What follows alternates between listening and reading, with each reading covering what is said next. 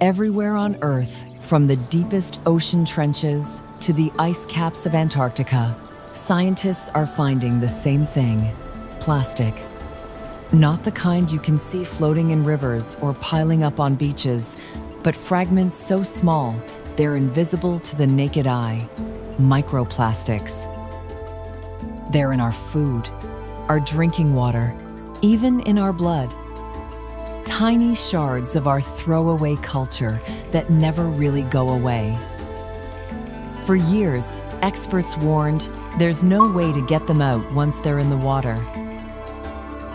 But one young inventor refused to believe that.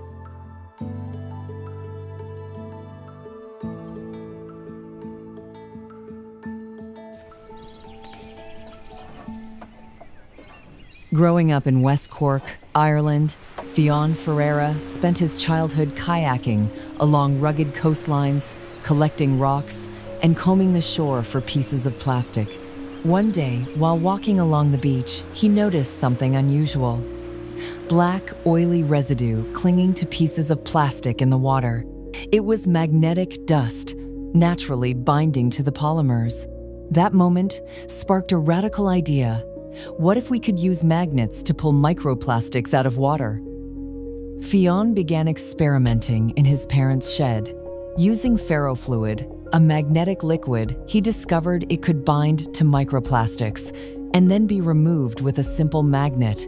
No toxic chemicals, no complex machinery, just magnets and ingenuity. In 2019, at just 18 years old, Fionn entered the Google Science Fair, the world's most prestigious competition for young inventors. His invention worked. In test after test, ferrofluid removed over 85% of microplastics in a single pass. The judges were stunned. Fionn won the global grand prize. Overnight, he went from a small coastal town in Ireland to the world stage. But this wasn't just a trophy-winning idea. It was the beginning of a movement. Six years later, Fionn has transformed that teenage experiment into a working prototype through his nonprofit, the Green Journey Coalition. The system can now clean drinking water, safely removing microplastics without harming people or the environment.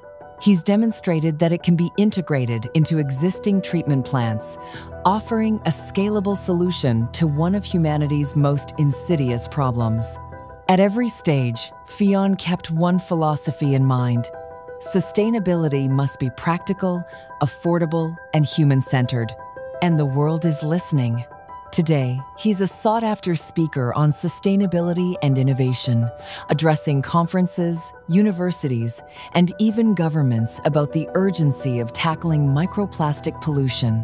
But Fionn's mission is bigger than technology.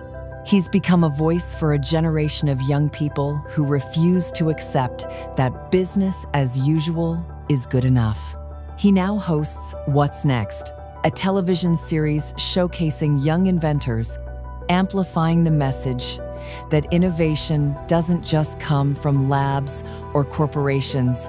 It comes from anyone willing to look at the world differently. Fionn reminds us that the greatest ideas are often the simplest: magnets and plastic, oil and water. A child's curiosity on a windswept beach turned into a global solution.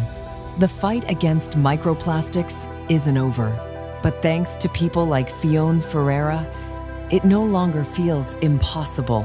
His invention proves that one idea, one spark, can ripple across the world. From a backyard experiment in Ireland to a technology that could help restore our oceans, protect our health, and redefine our relationship with the planet. This is what it means to live on a higher frequency, to see problems not as dead ends, but as puzzles waiting for a solution. This is Humans on Higher Frequencies, a reminder of who we really are: creators. Who should we feature next?